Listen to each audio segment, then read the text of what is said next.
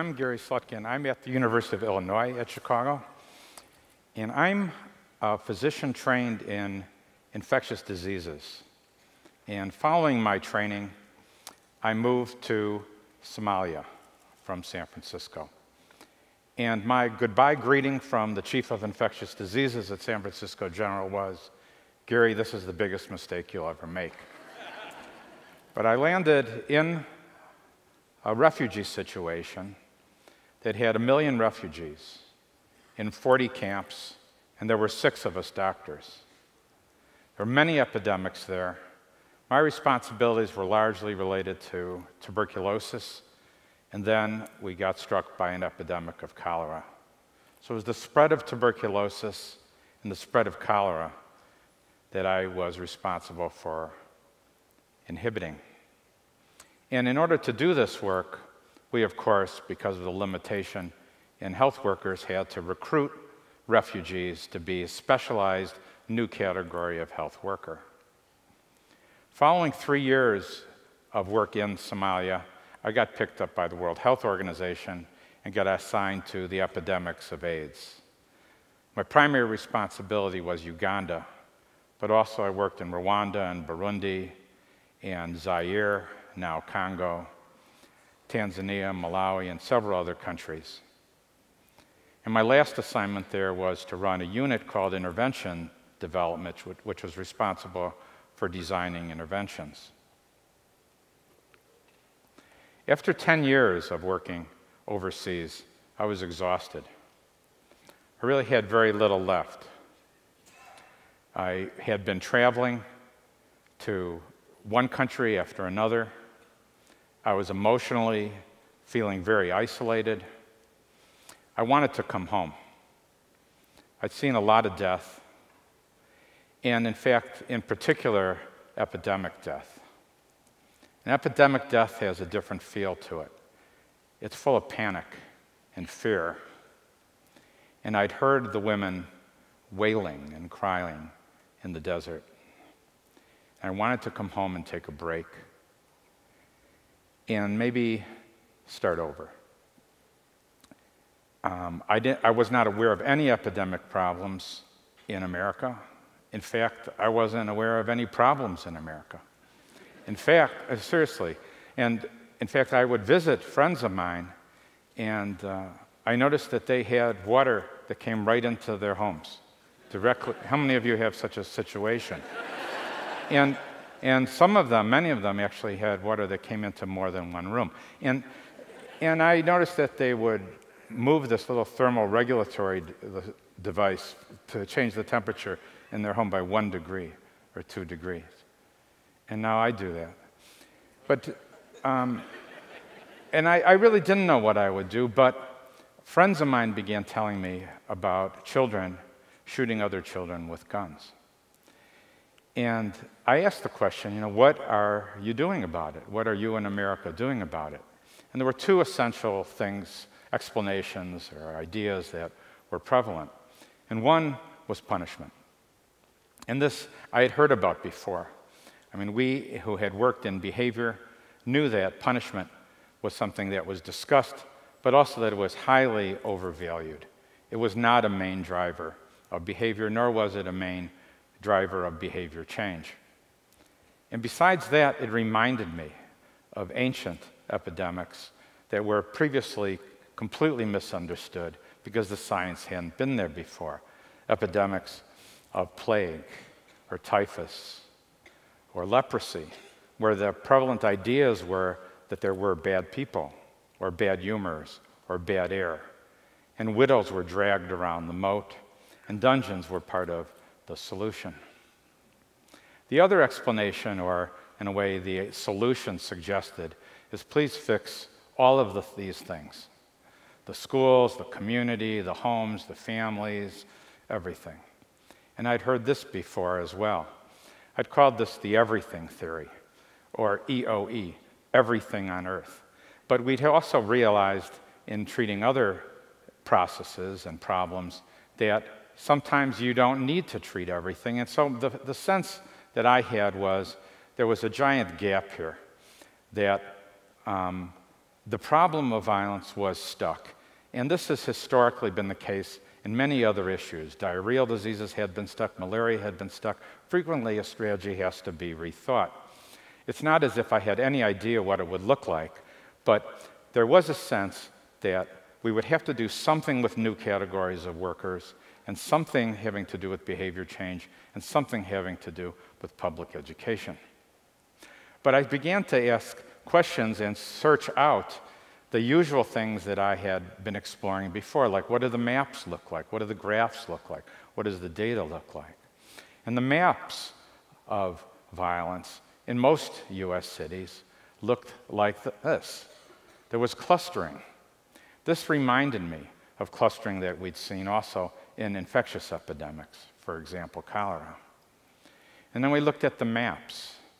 And the maps showed this typical wave upon wave upon wave, because all epidemics are combinations of many epidemics. It also looked like infectious epidemics.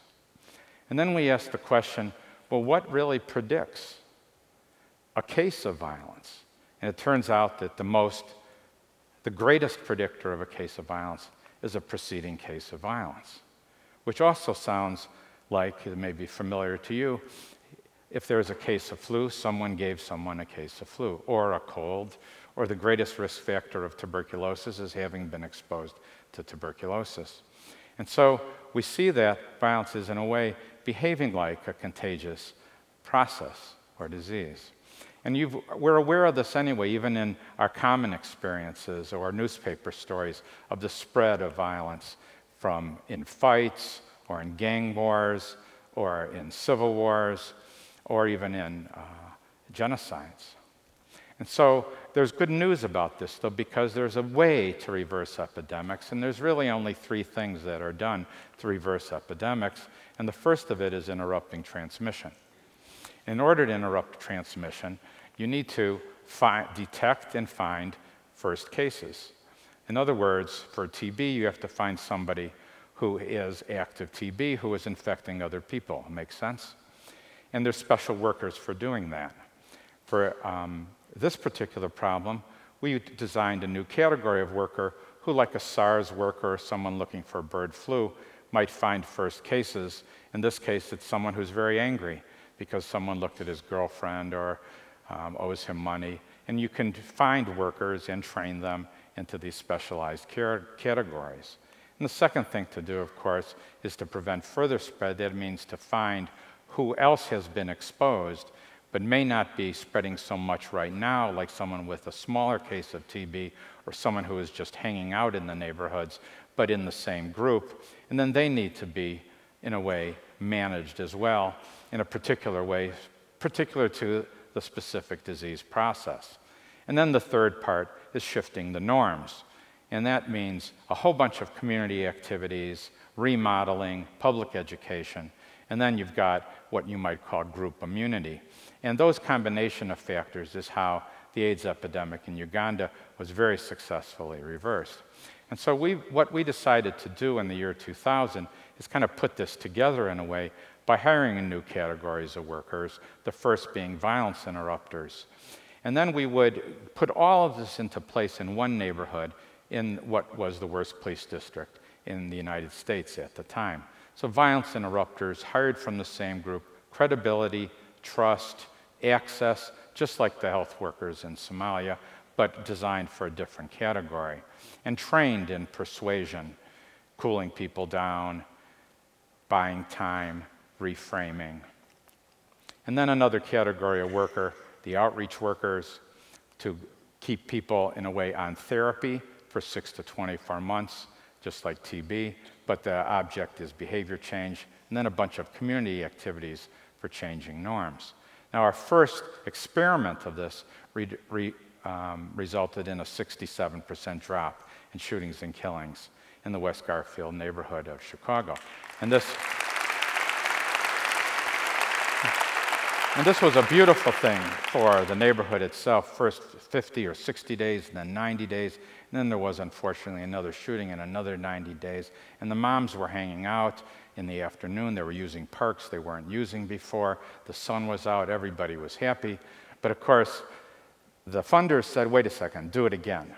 And so we had to then, fortunately, get the funds to repeat this experience. And this is one of the next 4 neighborhoods that had a 45% drop in shootings and killings. And since that time, this has been replicated 20 times. There have been independent evaluations supported by the Justice Department and by the CDC and performed by Johns Hopkins that have shown 30 to 50 and 40 to 70% reductions in shootings and killings using this new method. In fact, there have been 3 independent evaluations of this now. Now, we've gotten a lot of attention as a result of this, in fact, including being featured on the New York Times Sunday magazine cover story. The Economist said this was in 2009, so this is the approach that will come to prominence. And even a movie was made around our work. However, not so fast, because a lot of people did not agree with this way of going about it.